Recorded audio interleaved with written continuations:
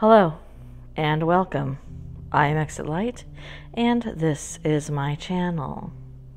Today we're going to talk about the Bennington Triangle and the persons who have gone completely missing, vanished without a trace from the area.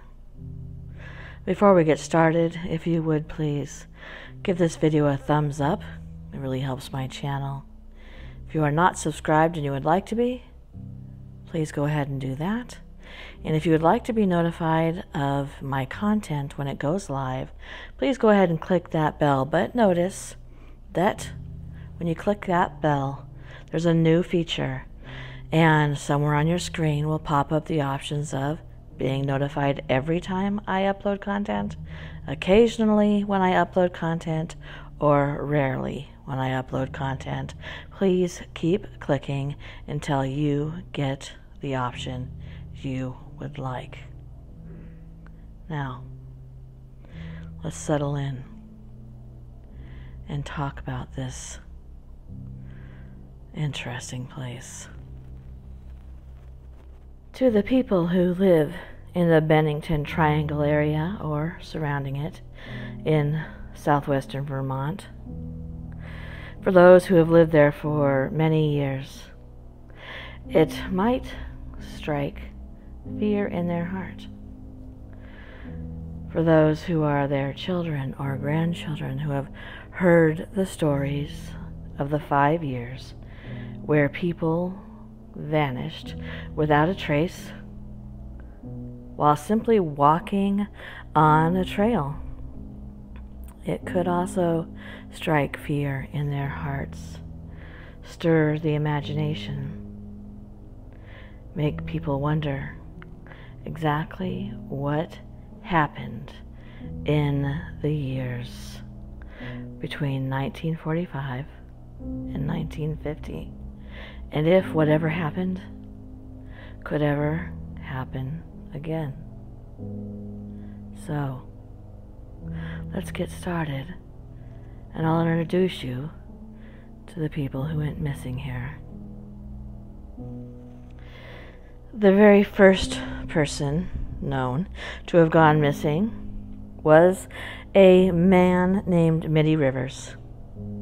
His disappearance occurred on November 12th, 1945, and he was not your average 74-year-old man. Mitty was not one for sitting on a porch and drinking an iced tea. He was an avid outdoorsman. He loved to hunt, and in fact, the day he went missing, he was guiding a group of hunters through the Bennington area. He was taking them up around a place called Hell Hollow in the southwest woods of Glastonbury. On their way back home, Mitty, not one to be slow, got ahead of the hunters and was never seen again.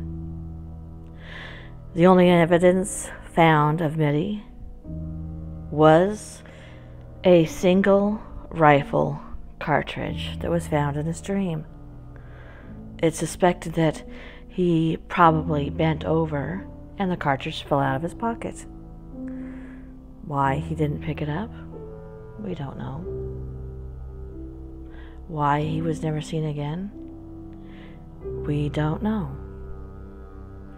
300 concerned local citizens and U.S. Army soldiers were dispatched from Massachusetts Fort Devens, and they combed through this area for 8 days.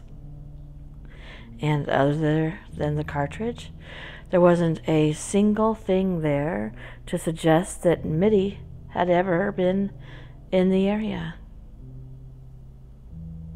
He vanished, never to be seen again. Mitty disappeared in the Long Trail Road area.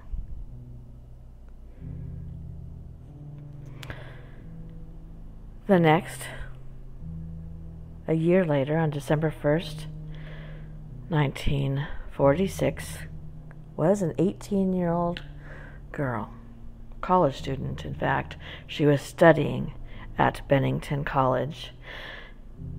She disappeared on December 1st. Her name was Paula Jean Weldon. Paula Jean worked at the school in the commissary. And that day, she left her job. She went to her apartment on campus, and she changed her clothes out of her uniform. She put on some clothes to take a walk along the long trail.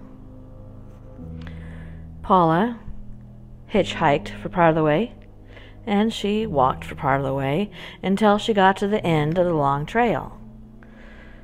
On the trail, she was seen several times by different people. She was seen by an elderly couple.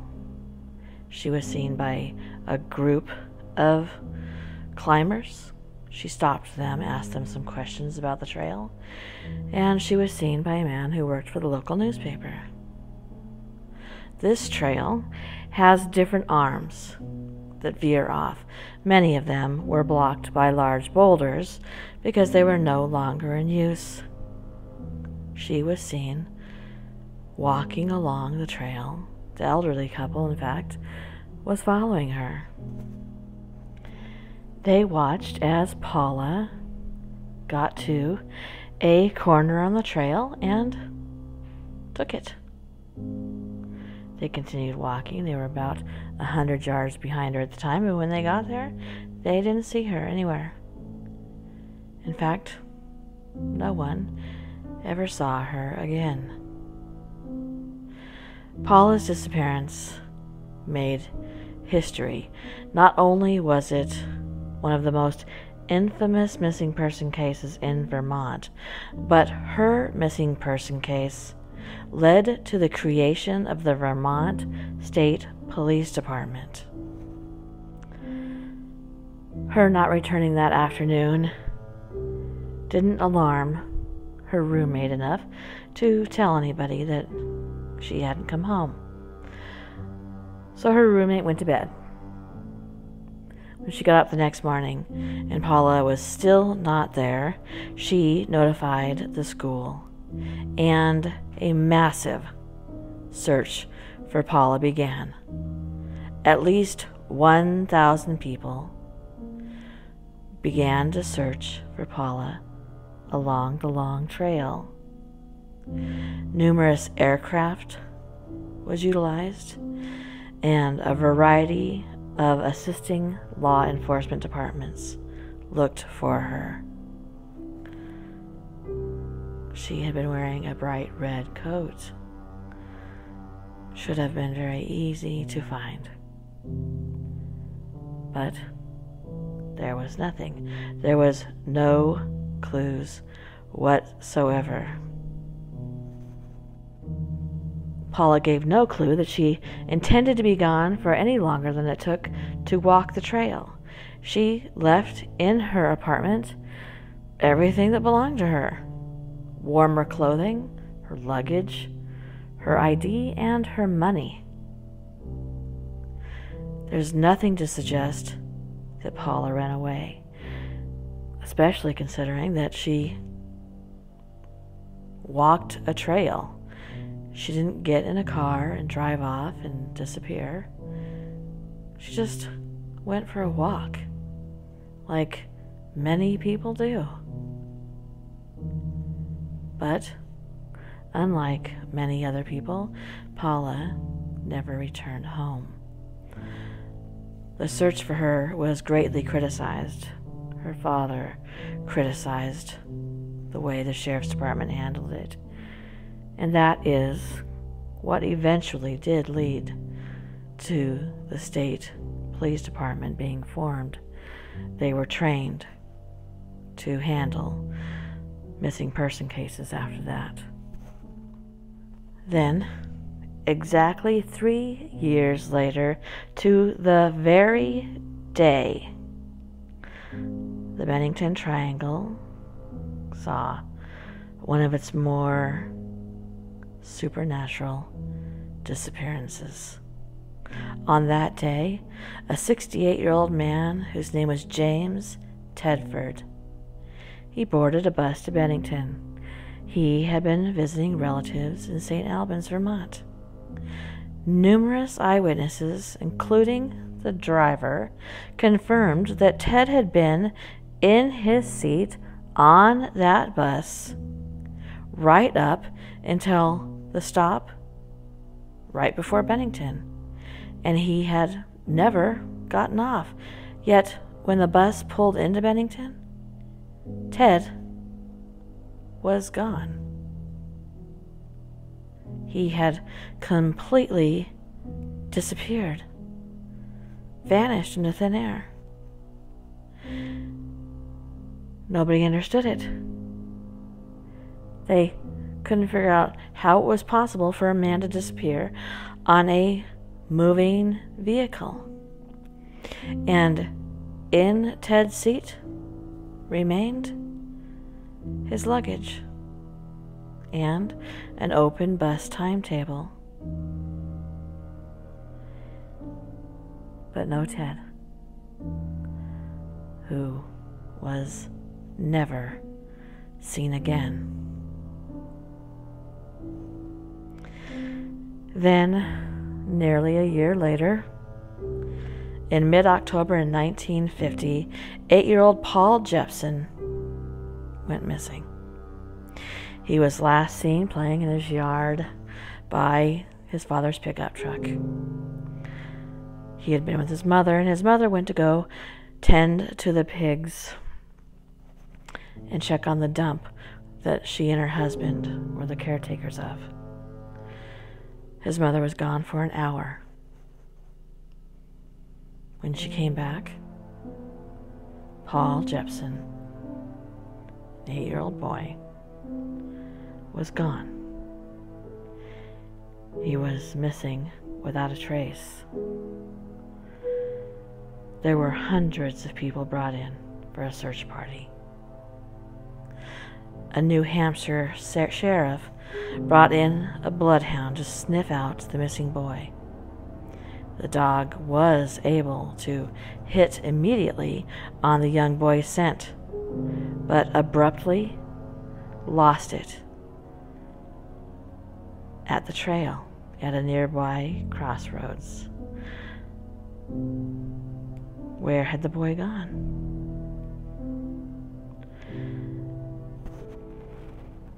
He also somehow managed to be on the long trail when he vanished into thin air. And if that's not strange enough, rumors started creeping up that perhaps his mother had fed him to the pigs.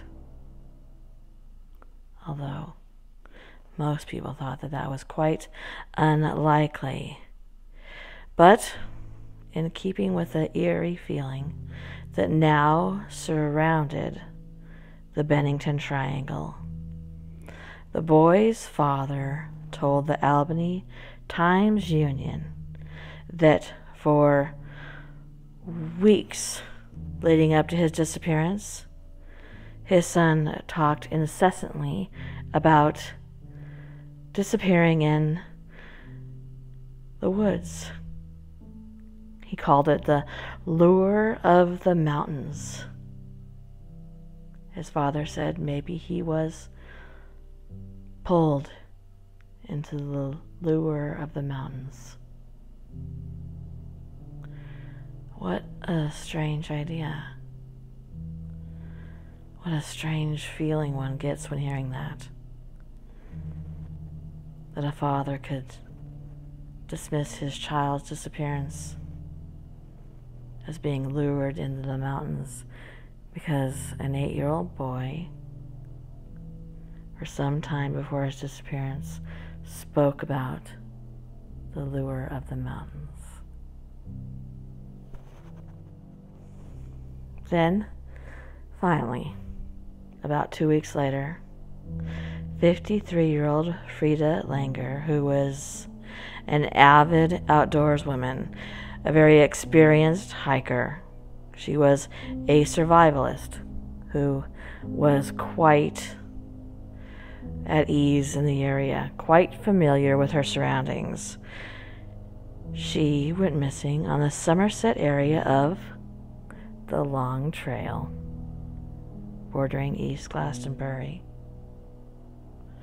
After hiking for just a half of a mile, which was nothing for her, having hiked, climbed, hunted for her whole life, it was nothing. But she fell into a stream and she got wet, and she didn't want to continue on in the wet clothes. So she asked her cousin, who was walking with her, Herbert Eisner, to go ahead and keep going. She said she would get on back to camp and change her clothes real quick. And while she was there, she was going to check on her husband. He was there resting with a hurt knee. But her husband never saw her. She never made it back to camp. Helicopters from the Connecticut Coast Guard and the U.S. Army in Massachusetts, as well as local aircraft from citizens and the Vermont Aeronautics Commission, helped to search for Langer. As many as up to 400 people, including the Massachusetts National Guard, meticulously went, inch by inch, searching the area where she would have disappeared. And they found nothing. There was nothing to suggest that she had been there. We've talked about this before on these missing people cases, that the FBI says that the average person will leave up to 2,000 clues per mile that they've been there, whether that's broken pine needles, broken twigs, crushed leaves, whether they sat down in the dirt to rest, whether they stopped to tie their shoes, whether they tripped. Up to 2,000 clues. And yet, there was nothing here to suggest that anything violent had happened. Nothing. Not a scuffle in the dirt. This, an area that she was so familiar with. She hadn't fallen down. There was no blood. Nothing.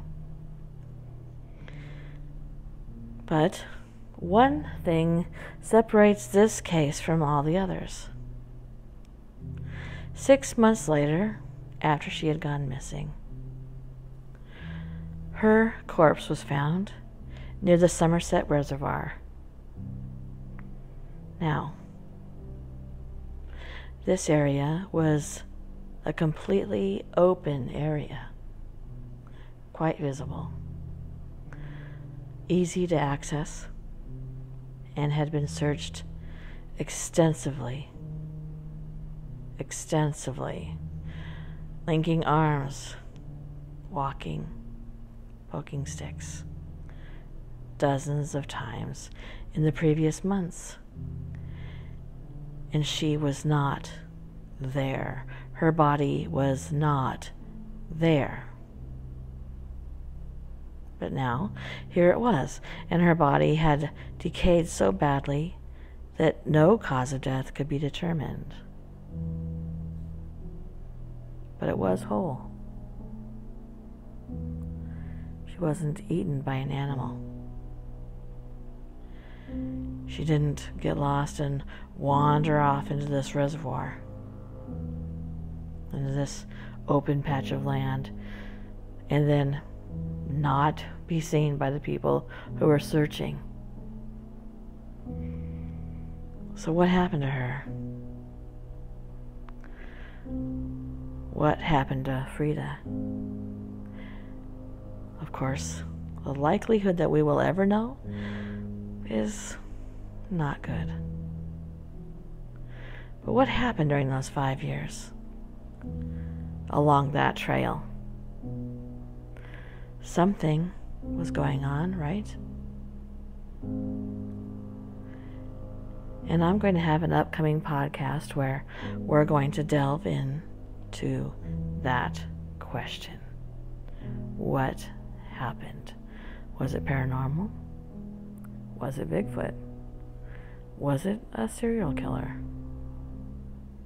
What happened? The likelihood of it being a serial killer is pretty slim. All the victims were of different ages. There's nothing in common with them. There are men, women, older men, 18-year-old women, an 8-year-old boy. That's not usually the case for a serial killer. The only thing they seemed to have in common was all of these cases were in the last 3 months of the year. So, we'll be discussing this in the podcast I have coming up very soon. I hope you'll be interested in that. This is a very fascinating, interesting story to me. Sad. But there's so many mysteries, so many unanswered questions. Thank you for coming to my channel. If you are interested in these types of topics, I cover them quite often. If you would, please give this video a thumbs up if you have not already. If you would like to be subscribed, please do so. It's completely free. And if you would like to be notified of my content when it goes live, please go ahead and click that bell. And notice on your screen somewhere will be given the option of how many times you'd like to be notified.